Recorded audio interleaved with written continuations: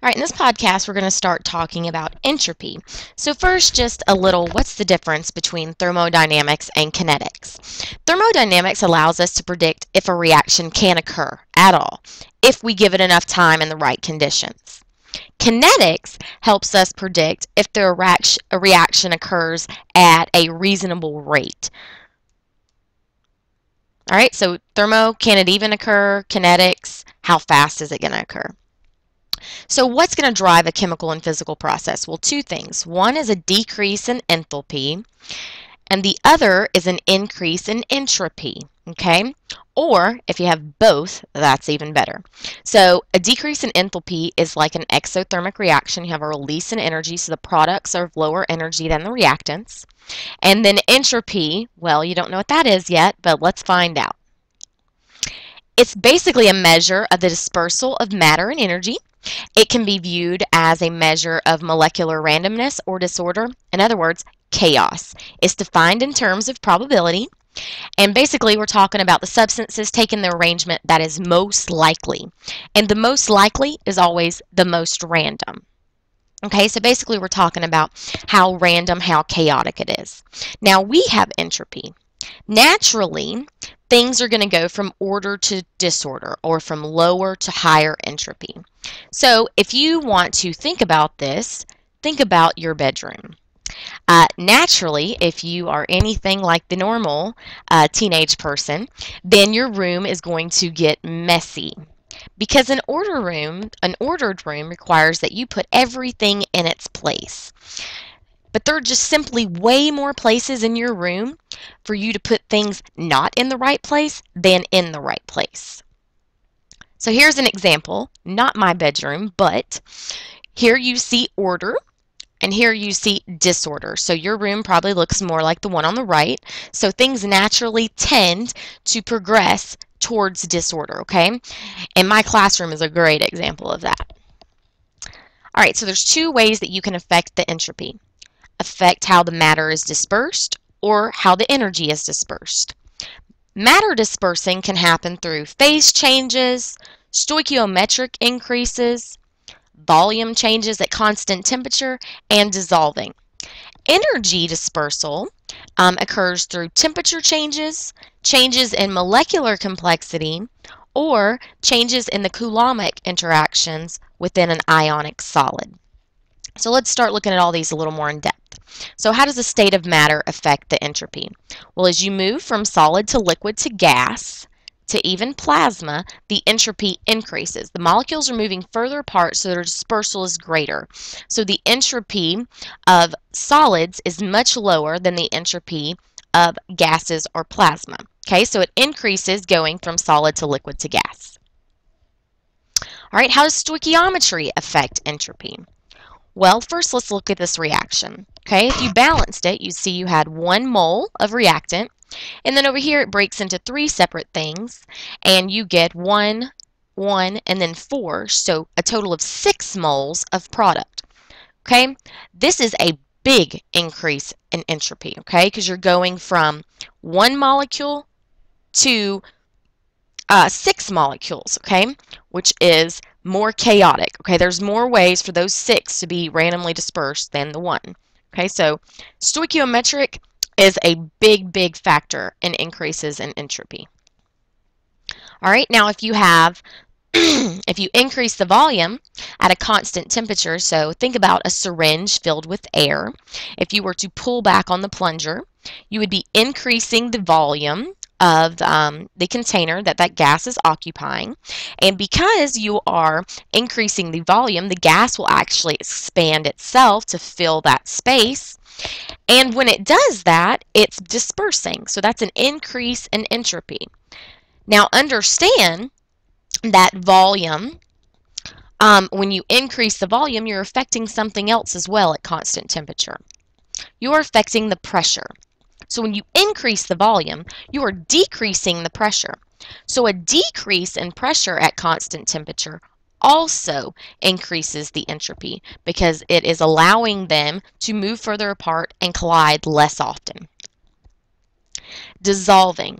When you dissolve something, it's going to break into Well, depending on if it's ionic or covalent, depends on how it will react. So you know what? Let's just go look at a simulation to help us understand how dissolving affects the entropy. All right, so here's a great simulation. All right, so first we're going to start with something ionic, like sodium chloride, NaCl.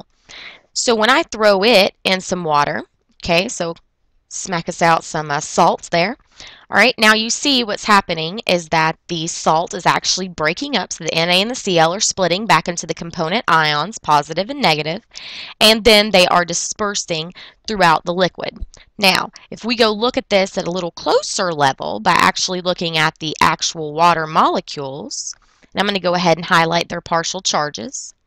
Okay, now when we throw the salt molecules in there, again, we're expecting them to break into positives and negatives, and you see that the water molecules surround each of the ions, okay? So an ionic compound experiences a large increase in entropy when you dissolve it in water, okay? Because you're getting, first off, more parts because all the parts that made up the ionic compound are now breaking into positives and negatives, and they are moving further away from each other, which is dispersal. Okay, now let's go back and let's evaluate how a covalent substance would be affected when we dropped it in water. So sugar, sucrose, so C12H22O11 is an example of a covalent compound. And in a covalent compound, you see that you're still getting dispersal, but instead of the compound breaking into component parts, you're not having a breaking of the compound at all. Okay, so it's not component parting or breaking into positives and negatives like we saw with the ionic, the NaCl. Now you see the individual sugar molecules being dispersed. Okay, now if we look at this in a closer view at the molecular level. Okay, now first I want to show you sugar, if it'll load up here. Here it goes. Okay, so that's a sugar molecule. Okay, so you've got a bunch of carbons, those are the gray ones, and then the red ones are going to be your oxygens, and the white ones are your hydrogens. Okay, so down here it's colored yellow just so we can see what's going on. We got two sugar molecules. We're going to throw them in the water, and we see that they start to disperse as well. Now, like I said before, they're not dispersing near as well as the NaCl, but they do disperse. Now, if you think about it, you've got the oxygens and hydrogens on the sugar molecule. Those are going to be able to hydrogen bond with that water. Okay, so that's going to be a very strong interaction. However, when you're thinking about covalent versus ionic, dissolving an ionic compound is going to provide you a lot bigger increase in entropy than dissolving a covalent compound, just because of the fact that the ionic will break into component ions and the covalent won't. So ionic is going to have a larger dispersal, so more randomness, larger increase in entropy. Okay, now let's think about how temperature affects the entropy of a substance. Okay, so anytime you have an increase in temperature, you're going to have a dispersal of energy, more energy. Okay, so that is going to increase the entropy. So as you increase the temperature, the entropy also increases. All right, now this right here shows us how is a great example of how the molecules disperse more, and the energy disperses more with an increase in energy. Okay, so if we go ahead and, okay, so here we go. So now you see this is like a liquid. You see them really moving all around there. Now if I were to increase the temperature, okay, so I'm going to go up here and I'm going to increase the temperature. Okay, you just see the molecules just keep moving faster and faster and faster. So they get more and more and more and more random, okay, as the temperature. All right, now molecular complexity also affects entropy. So the more complex a molecule, the higher the entropy. So if you're going from CH4 to C2H6, C2H6 will have more entropy. And then C3H8 will have even more entropy. Okay, so the more complex they get, the more entropy that they have. All right, and the last is Coulomb Ik interactions, okay? So basically what we're talking about here is we're talking about When you have an ionic solid, they arrange themselves positive, negative, positive, negative. And we're going to talk about how that affects the entropy. So let's talk about first what things affect the attraction between those positives and negatives. The first thing is the charge. So the higher the charge, okay, so these two pluses and two minuses have more of an attraction to one another, which means that they have lower entropy, okay? They should be less random because the attraction between them is so great, okay, or that much greater than the 1 plus and the 1 minus. And the other thing that affects entropy in an ionic solid is the size of the ions. So the smaller the ions, the closer those two nuclei can get to one another, which means the stronger the attraction, lower the entropy. So if you have a higher charge or a smaller atom, okay, or ion, then you have lower entropy because the interaction between the positives and negatives is stronger, so it's less random. All right, and that leads us into the second law of thermodynamics, which states that any thermodynamically favored process, there's always going to be an increase in the entropy of the universe. And the entropy of the universe is constantly increasing. So everything is going towards disorder.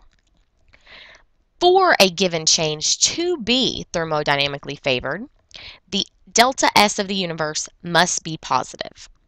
Okay, so even if the substance is decreasing in entropy, the surroundings must be increasing enough so that it can overcome the system's entropy so that the delta S of the universe still remains positive, okay? So it is possible for endothermic reaction, not endothermic, for reactions that have a decrease in entropy to occur, but it has to balance out with the entropy of the surroundings.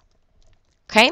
All right, so first let's just give a little bit of an overview of thermodynamically favored processes versus non-favored processes, okay? Couple things that you need to know.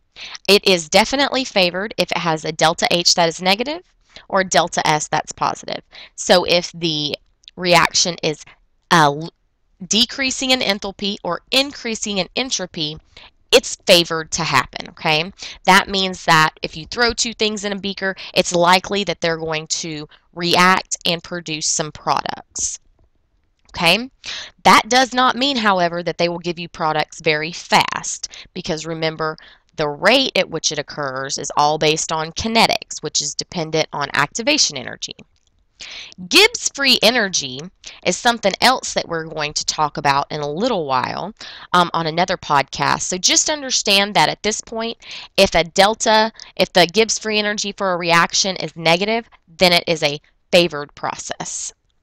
All right, now that you know a little about favored processes, let's talk about non-favored processes. You should expect them to be the opposite of one another. So non-favored processes are going to have a increase in enthalpy and a decrease in entropy.